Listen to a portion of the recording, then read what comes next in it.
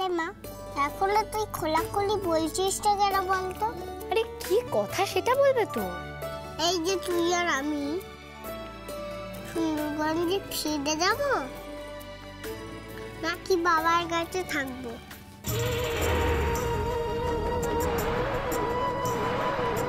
তুই থাকবি আমি জানি। তো যা হোক, আমার রাধা মাধব মেয়েটাকে রক্ষা করেছেন। এবার ওই বড় ভাই আর বড় নাতবউকে একসঙ্গে করতে পারলেই ব্যাস। আমরা তো কত চেষ্টা করেছি মা, কিন্তু দিয়া তো শক্ত বরফের মতন জমাট বেঁধে আছে। বরফ তো গলাতেই পারছি না। না মা, গলছে, আস্তে আস্তে গলছে।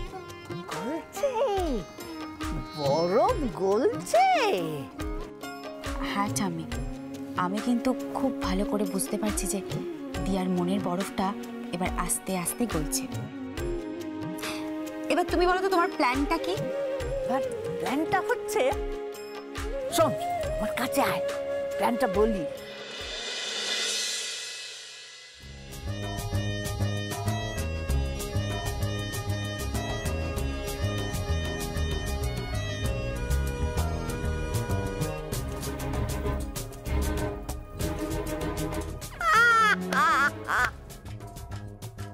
কিরম আমার প্ল্যানটা কি?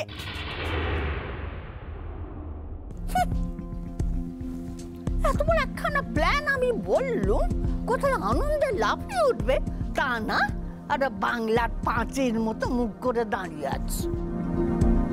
এই জন্য আমি বলতে চাই না আমার প্ল্যান। থাকতো আমার রাগিনী মা আর সমর্দার আদমি, ও একেবারে সিরিয়ালের প্ল্যানের মতো করে হা হা করে লাফিয়ে উঠত। না না মা, আপনার প্ল্যানটা সত্যি খুব ভালো, কিন্তু এখন কথা হচ্ছে যে কিন্তু নিহার আর নিখিলের সম্পর্কটা যেখানে গিয়ে দাঁড়িয়েছে তাতে আপনার প্ল্যানটা কাজে লাগাতে পারবো কিনা সেটাই তো বুঝতে পারছি না। কেন? আমি তো শুনলাম ও তৃণার চোখে ধুলো দেবার জন্য বড় ভাই যখন নিজেকে ঘরের মধ্যে বন্ধ করে আটকে রাখলো, তখন তো ছোট নাতবু ওদের সঙ্গে হাতে হাত মিলিয়েছিল। সে তো ওর অন্য ইন্টারেস্ট ছিল ঠাম্মি, সবই তো জানো। আর এটা তো একটা অন্য ব্যাপার।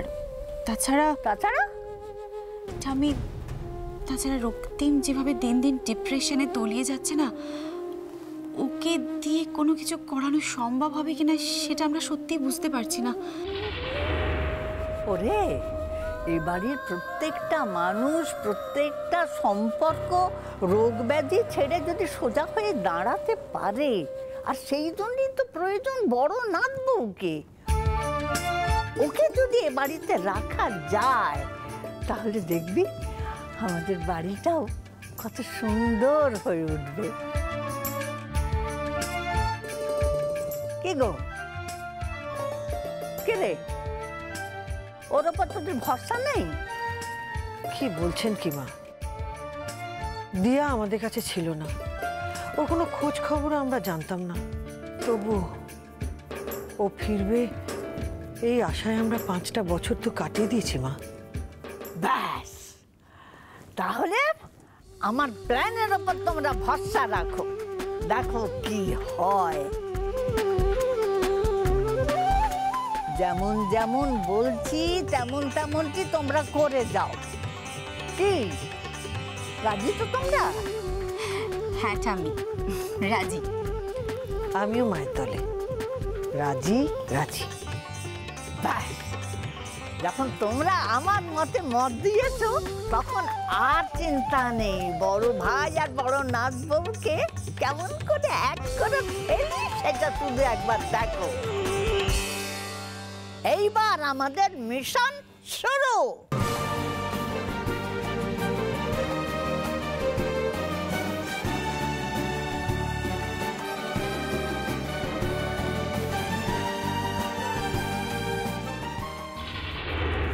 না, কিছুতেই না।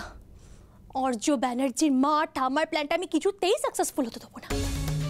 কিছুতেই না।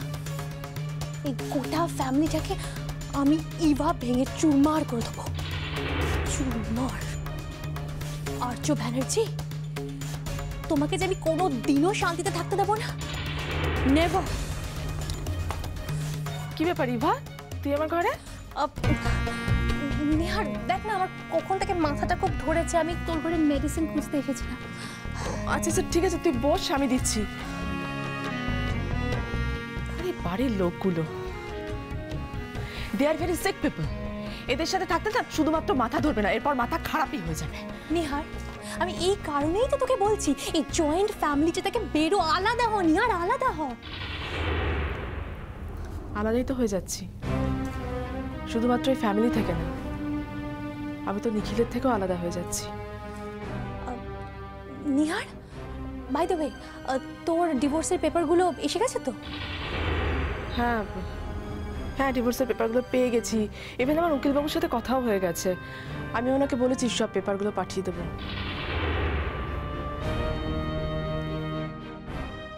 আর কি বল, এরপর তো সব কিছু শেষ হয়ে যাবে, সব। কি নিহার, তুই এত দুর্বল হয়ে পড়ছিস কেন? নিহার প্লিজ, তোকে কিন্তু মনকে শক্ত করে রাখতে হবে। তুই এত দুর্বল কেন হয়ে পড়ছিস নিহার? না ইভা, আমি নিজেকে দুর্বল করছি না, আমাকে দুর্বল হলে চলবে না। এই বাড়ির লোকগুলোর সাথে, নিখিলের সাথে আমি থাকতে পারবো না। এরা আমার কেউ হয় না, বেসিক্যালি এরা আমার কেউ হয় না। মুখে তুই যতই বল নিহার, আমি বুঝতে পারছি যে তুই দুর্বল হচ্ছিস, কিন্তু আমি ইভা তোকে যে কিছুতেই দুর্বল হতে দেব না। তুই তো আমার চাবি নিহার, যে চাবি দিয়ে আমি নরকের দরজা খুলে নরক উঠিয়ে আনবো এই ব্যানার্জি বাড়িতে, আর্য ব্যানার্জির বাড়িতে।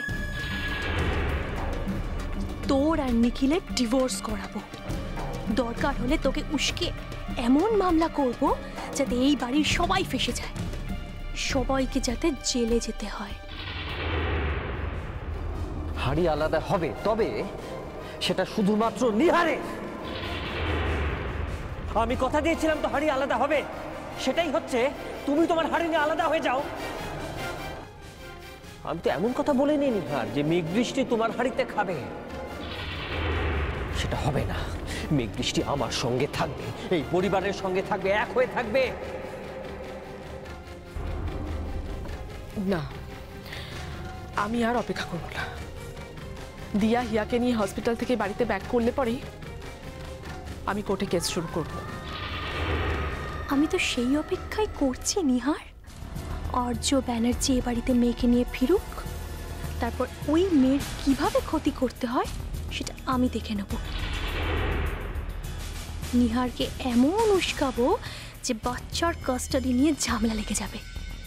মেঘ বৃষ্টিকে নিয়ে টানাটানিতে এই পরিবারের শান্তি একদম তোলা নিতে গিয়ে ঠেকবে। এখন স্কুলে যাবে। এই বিপিন দা, ওদের হেল্পিংটা রেডি আছে তো? দিয়ে দাও দিয়ে দাও, লেট হয়ে যাচ্ছে। কি জানিস তো ইভা, নিখিলকে ছেড়ে থাকতে আমার কোনো প্রবলেম হবে না। নিখিল তো আমাকে ভালোই বাসে না, কিন্তু কিন্তু মেঘ বৃষ্টি, আমি শুধু ভাবছি আমি মেঘ বৃষ্টিকে ছেড়ে কি করে থাকবো। না না নিহার, মেঘ বৃষ্টি কোথাও যাবে না, ওরা তোর সঙ্গেই থাকবে। তোকে অ্যাট এনি কস্ট মেঘ বৃষ্টির কাস্টাডিটা নিতেই হবে নিহার। ইয়েস। আর হ্যাঁ, ডিভোর্সের সময় কিন্তু নিখিলের কাছ থেকে একটা মোটা অ্যামাউন্টের অ্যালিমনি দাবি করবি, ওকে? এই ফ্যামিলিটাকে কিন্তু একদম সর্বশান্ত করে দিয়ে যাবে নিহার, একেবারে যাকে বলে সর্বশান্ত। কিন্তু ইভা, আমি এটা করতে পারবো তো? অফকোর্স নিহার, অফকোর্স পারবি। আরে তুই তো চিৎকার করছিস কেন বলতো? আমি তো আছি নাকি তোর সঙ্গে?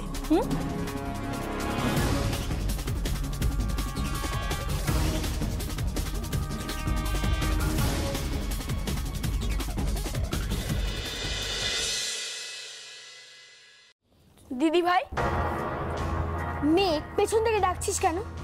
তুই না দিন দিনই কিরকম ডিসগাস্টিং টাইপের হয়ে যাচ্ছিস। বল কি বলবি? আজ তুই আবার বেরোবি? হ্যাঁ তো। তুই ভিকির সাথে দেখা করতে যাচ্ছিস তো? তুই কি করে জানলি? আমি জানি। সেটা তো জিজ্ঞেস করছি, কি করে জানলি? আমি তোর মোবাইলে SMS দেখেছি। হোয়াট? তুই আমার মোবাইলে SMS দেখেছিস? খবরটা যদি তুই আমার মোবাইলে হাত দিয়েছিস তোর মুখ বন্ধ রাখবি, বুঝেছিস? কেন? অত কেন বলতে পারবো না, আর মুখে মুখে সারাক্ষণ প্রশ্ন করবি না মেঘ। কেউ যদি জিজ্ঞাসা করে যে তুই কোথায় গেছিস, তখন কি বলবো?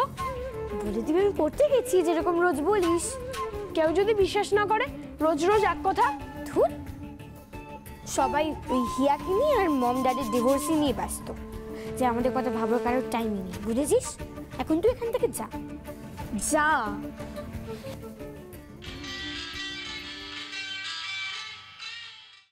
হ্যালো, আরে বাবা, তোমার কিছুতেই তর্স হয়। আমি বলছি না, আমি জাস্ট বেরোচ্ছি, এখন আর ফোন করো না, বুঝেছো? বাই।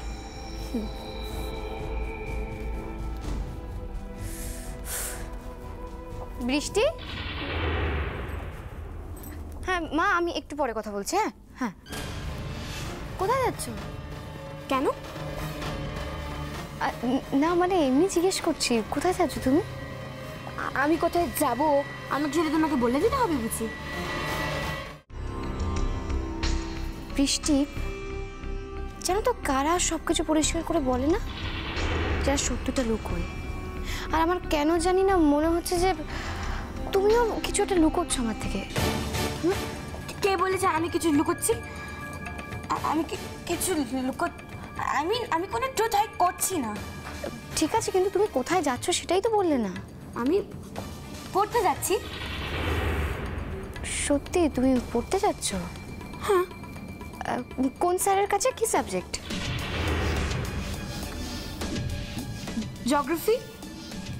জিওগ্রাফি পড়তে যাচ্ছি। আচ্ছা, আমি এবার আসি। ওকে। এই বৃষ্টি দাঁড়াও, সত্যি ব্যাগটাই তো খোলা। উফ, ব্যাগের চেন না আটকে উনি চললেন। কি হলো? বৃষ্টি, তুমি শিওর যে তুমি জিওগ্রাফি পড়তে যাচ্ছ? হ্যাঁ হ্যাঁ। তোমার ব্যাগে তো হিস্ট্রি বই। আরে জিওগ্রাফি বই? ও আসলে আজকে তো আমি স্যারের কাছে জিওগ্রাফি টেস্ট দেবো না, তো ভাবলাম যে বেকার জিওগ্রাফি বই নিয়ে কী হবে, আর টেস্টের পর তো আমি এমনি হিস্ট্রিও পড়বো, তাই জন্য হিস্ট্রি বুকটা নিয়ে নিয়েছি আর জিওগ্রাফি বুকটা নিয়ে নিই। আমি না লেট হয়ে যাচ্ছি, আমাকে এবার যেতে হবে। Okay bye. না মানে তুমি অদ্ভুত ব্যাপার তো, পরিষ্কার করে কিছু বললো না, হুট করে চলে গেল। বৃষ্টির লক্ষণটা আমার ভালো লাগছে না। এই ব্যাপারটা নিয়ে আর্যর সঙ্গে কথা বলতে হবে। ওই হচ্ছে আরেক মানুষ। উফ, আবার শুরু হয়ে যায় বলতে গেলে। জিজ্ঞেস করবে যে দিয়া তুমি তোমার পরিবারকে নিয়ে কথা বলছো, তুমি তো বৃষ্টিকে নিয়ে কথা বলছো, ওদের ব্যাপারে নাক গলাচ্ছ। উফ, এইসব বলে আমাকে একবারে নাজেহাল করে ছেড়ে দেবে।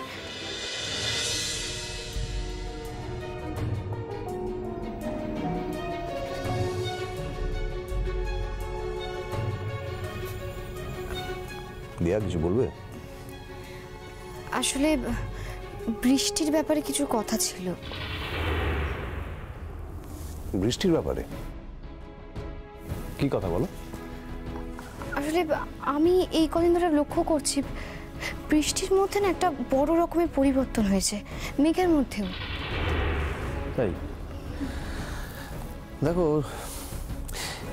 অ্যাকচুয়ালি নিহারের আশকারা পেয়ে পেয়ে ওরা কেমন যেন ডেসপারেট হয়ে গেছে, অনেকটা অ্যারোগেন্ট হয়ে গেছে, বাড়ির কারোর কথাই শোনে না। তবুও তো তুমি আসার পর থেকে ওরা কিছুটা হলেও শুধরেছে, কিছুটা হলেও ভালো হয়েছে। আমার তো ওদেরকে নিয়ে ভীষণ চিন্তা হয়। এই বয়সে যদি ওদের কন্ট্রোল করা না যায়, এরপর তো হাতের বাইরে চলে যাবে। দিয়া, অথচ বাবাইকে দেখো, বাবাই তো ওদেরই বয়সী, যে ছোটবেলার অনেকটা সময় ফুটপাতে কাটিয়েছে, অথচ এখন দেখো, এখন সে কি সুন্দর মানুষ হয়েছে, ভালো মানুষ হয়েছে, কি আপব্রিঙ্গিং তার।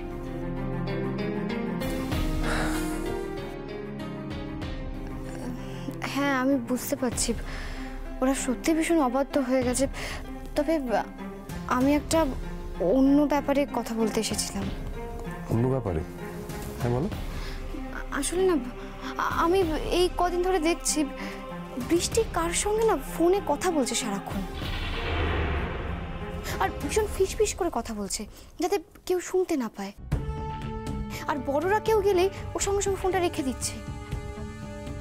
সারাক্ষণ ফোনটা নিয়ে পড়ে আছে, একটা সেকেন্ডও ফোনটাকে কাছছাড়া করছে না। খেতে গেলে ফোন নিয়ে যাচ্ছে, ঘুমোতে গেলে সারাক্ষণ ফোন। আর আমার মনে হচ্ছে কি ও বোধহয় সারা রাত জেগে কারোর সঙ্গে কথা বলছে, আর তাই সকাল সকাল উঠতে পারছে না। আর পড়াশোনায় ওর একদম মন নেই।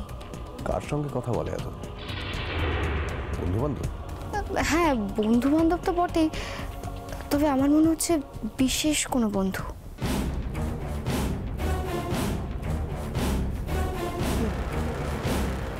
আচ্ছা, বুঝতে পেরেছি। না, আমি বলছি যে আমি শিওর নই ব্যাপারটা নিয়ে, আমার মনে হচ্ছে। আসলে ওর এই বয়সটাও তো খুব একটা ভালো নয় না। মানে ও যতই অবাধ্য হোক, যতই মুখে মুখে কথা বলুক, এখন তো ও বাচ্চা। আর মানুষ চেনার বোধ বুদ্ধি তো এখনো ঠিক মতো হয়নি। আর ঝোঁকের বসে যদি ভুল কিছু করে ফেলে, মানে ভুল লোকের পাল্লায় পড়ে ও যদি কোনো ক্ষতি হয়ে যায়, এটা নিয়ে আমার ভীষণ চিন্তা হচ্ছে। আচ্ছা, আপনি একবার ওর সাথে গিয়ে ব্যাপারটা নিয়ে কথা বলুন না। আমি? না দিয়া, আমার মনে হয় এসব ব্যাপারে বাবাদের কথা বলার থেকে মানে মা কথা বললে বেটার হবে। মানে তুমি যদি ব্যাপারটা হ্যান্ডেল করো বেটার হবে। আমি? হ্যাঁ, মানে তুমি তো মেঘ বৃষ্টির মায়ের মতো, তাই না? ছোটবেলার থেকে তুমি তো ওদের মায়ের আদরই দিয়েছো, এত দায়িত্ব নিয়েছো ওদের, এত সুন্দর করে ওদের মানে মানুষ করার চেষ্টা করেছো। কিন্তু ছোটদি ভাই বোধহয় ব্যাপারটা ভালো করে দেখবে না, আর ও তো আমাকে ভীষণ অপছন্দ করে না। দেখো, নিহার তো সবসময় আমাদের খারাপ করে এসেছে, আর এখন বাচ্চা দুটোরও খারাপ করছে। এর পেছনে সাইকোলজিটা আমি বুঝতে পেরেছি। ও তোমায় কেন অপছন্দ করে জানো? দেখো, ও যে কদিনই ভালো হয়েছিল সে কদিনই ওর ভালো হওয়ার পেছনে ইন্সপিরেশন ছিলে তুমি। তুমি ছেড়ে চলে যাওয়ার পর এই বাড়িতে ওর ভালো হওয়ার ইন্সপিরেশন কেউ ছিল না, কেউ না, নট ইভেন নিখিল। তাই ও ভেবেছিল যে মেঘ বৃষ্টি যদি ভালো হয় তার দায়িত্ব তুমি নেবে। বা তুমি যেভাবে মেঘ বৃষ্টির দায়িত্ব নিয়েছিলে তাতে ওরা ভালোই হচ্ছিল, ওরা ভালো মানুষ তৈরি হচ্ছিল। কিন্তু তুমি হঠাৎ করে ছেড়ে চলে গেলে, এটা নিহার সহ্য করতে পারেনি। ও ভেবেছিল মেঘ বৃষ্টির দায়িত্ব তুমিই নিতে পারবে। আর নিহার খারাপ হওয়া সত্ত্বেও মেঘ বৃষ্টি যে ছোটবেলায় এত ভালো শিক্ষা পেয়েছে সেটা কিন্তু তুমিই দিয়েছ। তুমি চলে গেলে আর মেঘ বৃষ্টি গোল্লায় চলে গেল।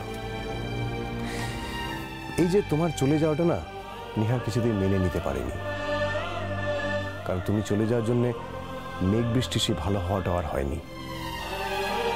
কারণ নিহার ভেবেছিল মেঘ বৃষ্টির ভালো হওয়ার দায়িত্বটা তোমার।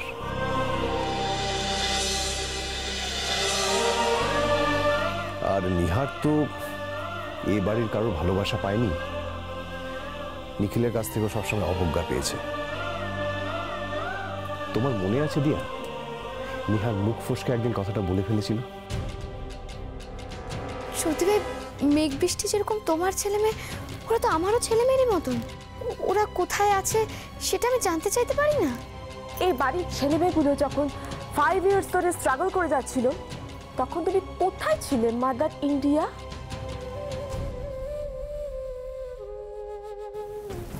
মনে আছে তোমার? হ্যাঁ, ঠিকই বলেছেন। সুরদীপ ভাই একদিন বলেছিল আমার ছেলে মেয়ে খারাপ হওয়ার পেছনে একমাত্র তুমি দায়ী দিয়া। সেদিন আমি এই কথাটার মানে বুঝতে পারিনি, কিন্তু আজ খুব ভালো করে বুঝতে পারছি। তাহলে দিয়া, এখন থেকে তুমি তুমি মেঘ বৃষ্টির দায়িত্বটা নাও, ঠিক আছে? এগিয়ে যাও তুমি, আমি সব সময় তোমার পাশে আছি, সব সময়। ওকে?